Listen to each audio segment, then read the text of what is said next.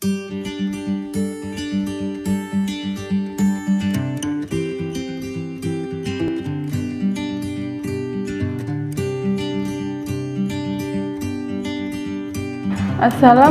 warahmatullahi wabarakatuh. Kembali lagi kita di channel Dapur Lasyl. Hari ini kita akan membuat es lilin susu ya. Ini tuh es lilinnya itu sehat, jadi cocok untuk buat anak-anak. Bahan-bahan yang perlu kita siapkan. Untuk yang pertama, ini aku ada susu cair 450 ml, bisa diganti sama susu sapi segar itu ya, nggak apa-apa, 500 ml. Terus ini aku ada susu kental manisnya 2 saset ukuran 37 gram. Selanjutnya ini ada susu bubuk instan, ada 2 saset juga ukuran 27 gram. Dan nanti aku pakai tepung maizenanya itu 2,5 sendok makan. Dan aku tambahkan air matang ya, ini 1 gelas kecil, 1 gelas belimbing itu. Untuk toppingnya sesuai selera, ini aku tambahkan nutrijel rasa melon, sama ini coklat batang. Ini aku siapkan untuk plastik es lilinnya, ini agak lebih besar ya, kalau lebih kecil juga nggak apa-apa, terserah. Terus ini ada benang jahit, ini bisa pakai karet atau ini pakai benang ini juga nggak apa-apa. Sama ini aku ada plastik segitiga untuk melelehkan nanti coklat batangnya ya. Untuk langkah pertama, kita masukkan susu cairnya ke dalam panci.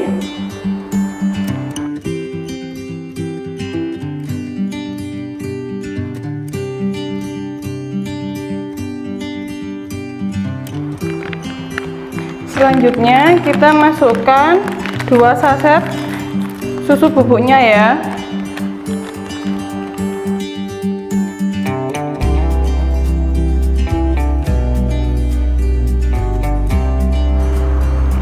Ini aku tambahkan susu kental manisnya ya, 2 bungkus. Kalau pengen lebih manis bisa ditambahkan gula pasir ya.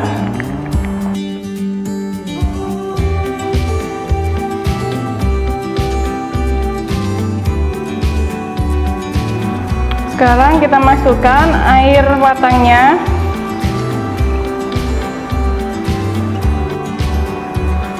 Sekarang kita aduk merata.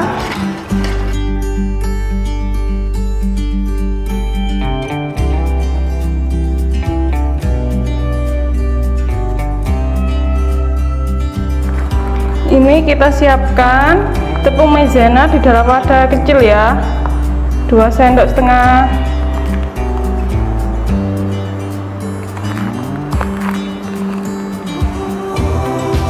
Terus kita ambil air dari susu ini untuk melarutkannya.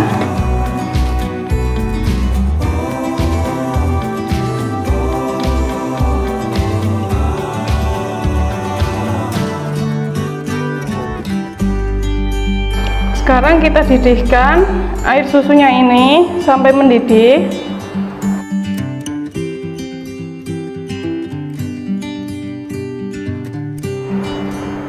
Kita aduk pelan-pelan sampai airnya nanti mendidih.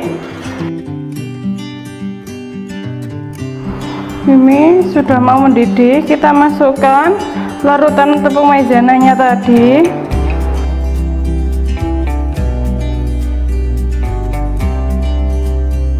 Kita aduk terus sampai nanti teksturnya agak lebih mengental sedikit ya.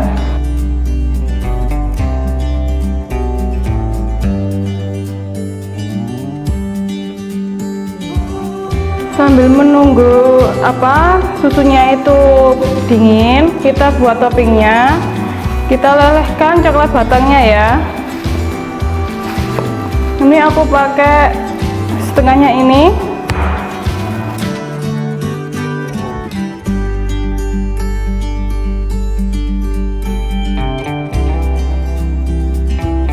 Sekarang kita masukkan ke plastik segitiga.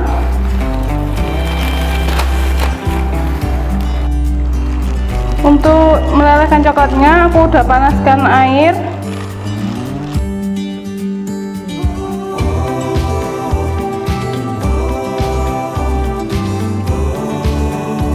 Sekarang untuk topping coklatnya, kita masukkan coklat yang udah dilelehkan tadi ke dalam plastik.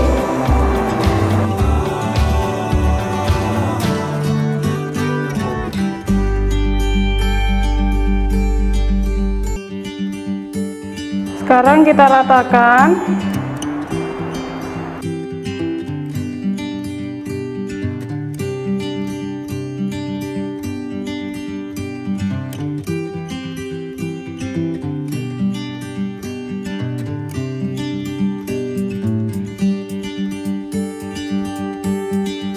Ini susunya taruh tempat yang ujungnya ini ada lancipnya gini, atau pakai corong itu ya, biar memasukkan ke dalam plastiknya itu lebih mudah.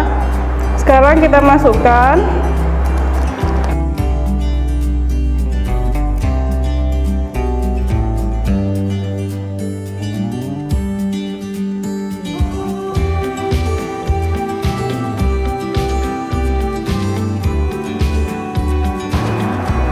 Ini aku pakai benang ya, jadi kita lilitkan aja berulang-ulang.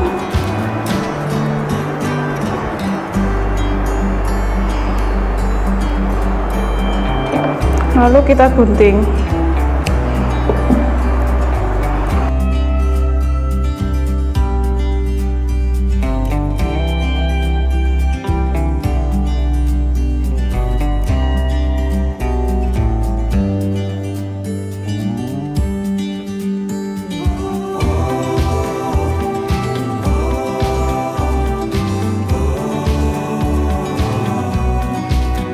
Untuk yang jelly kita masukkan ke dalam susunya ini.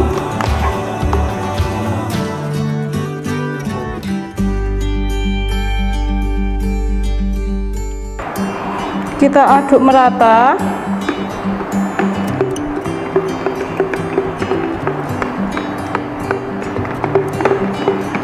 Sekarang kita masukkan ke dalam plastiknya lagi.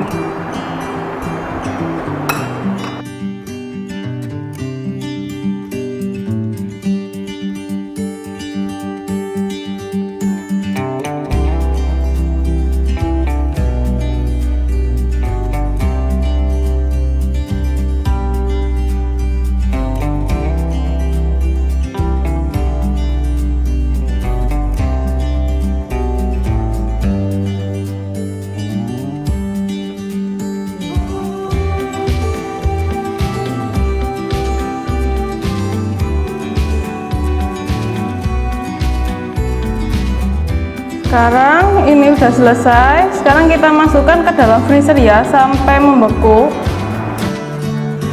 Ini setelah aslinya aku freezer, kita lihat hasil dalamnya ya.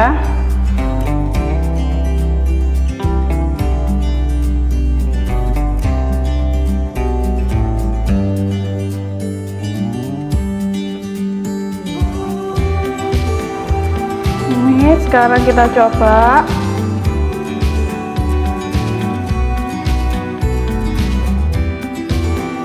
Teksturnya seperti ini ya.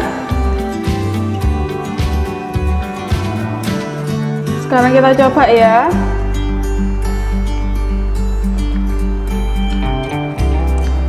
Seperti ini hasilnya. Ini tuh rasa susu banget dan enak banget. Ini tuh cocok banget untuk anak-anak ya. Ini cemilan sehat, biar nggak jajan-jajan di luar lagi. Selamat mencoba, jangan lupa like, share, dan subscribe-nya. Wassalamualaikum warahmatullahi wabarakatuh.